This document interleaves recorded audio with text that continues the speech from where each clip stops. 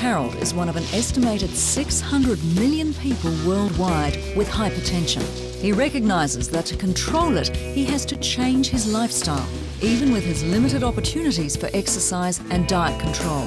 So 4 months after his first assessment, he's heading back to cardiologist Malcolm Leggett to see if he's made any progress.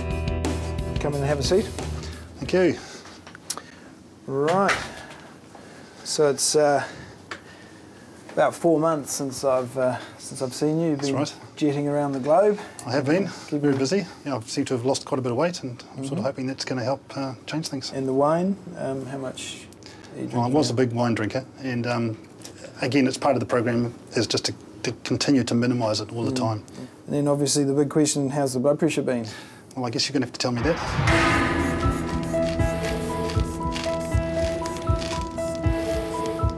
Malcolm's clinic nurse Barb does the honours, but the first reading is not encouraging. Okay, Mark, well that's very useful actually, because what it shows is that your blood pressure is quite high initially when we first take it. In fact, it is really quite high, 160/100. Although a second reading is lower, Malcolm feels the best way to accurately gauge Mark's progress is for him to spend a day wearing a blood pressure monitor. Well, we put a little cuff on your arm just like that, and that's attached to a little gizmo, actually just like this, which is a little unit which inflates the cuff every half hour during the day and every hour at night, and we can print out exactly your blood pressures over the whole 24-hour period, and we can see when it's high, what you're doing. You have to fill in a diary at the time. And because the important thing is what's your overall average blood pressure. As far as his hypertension is concerned, this might be the most important day of Mark's life. He's off to record every activity in a diary, which Malcolm will be able to match against the monitor's printout the very next day. So you can see that initially when the cuff was put on, the blood pressure was a little high, and then this was the time when the diastolic reading was a little high, but then it progressively fell over the course of the evening.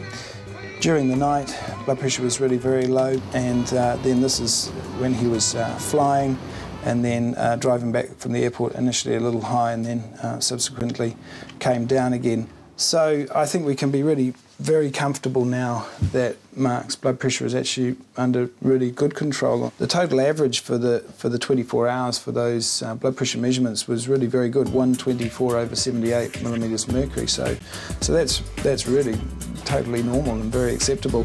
That's the news Mark wants to hear. Over the last 4 months, Mark has followed his plan. He has reduced his alcohol intake, watched his diet, exercised regularly, and lost 10 kilos in weight. And he's giving full credit to the Health Hazard team. The advice has been fantastic, really. Everybody's come on board and just given me a little bit of a chip, and when I put all of those together, it's had the benefit that we were looking for. I found that dropping the eating better, more exercise, less playing, and it just fell away. It wasn't hard, it wasn't difficult. It just happened really easily, really quickly. Mark's improved a lot. He's done really well. He has lost 10 Ks, awesome. He's got his gym session now is not just pumping big weights, big muscles, it's stretching and it's cardiovascular, and he's fitting it in regularly to his lifestyle. Even when he's away, he's planning a bit of what to eat. Oh yeah, absolutely. And in terms of, my initial concern, like I said, was the alcohol consumption, and he's cut that back. I mean, it still would sound a lot to some people, but he's having half a bottle of wine on the nights that he does drink, but he's actually having a couple of nights a week, which is unheard of for Mark, where he doesn't drink at all. Well, I remember at the beginning you said if he could just cut his alcohol in half, and so he's done that. Yeah, he's done that. And that's reflected in bloody good changes, eh? So. And he's eating a bit more frequently as well, whereas he used to have quite big gaps and, have a couple of big meals a day and spreading it out. So really he's made a lot of changes. I think he had a lot of things in front of him. It wasn't just the hypertension, which he had as a thought, but some other health issues, and he's made a lot of changes, which is in a short space of time. That's the best thing I ever did, and the reality is this program's given me a chance to almost get my body back again and get it renewed, take it back 10 years. I've knocked all that time off it.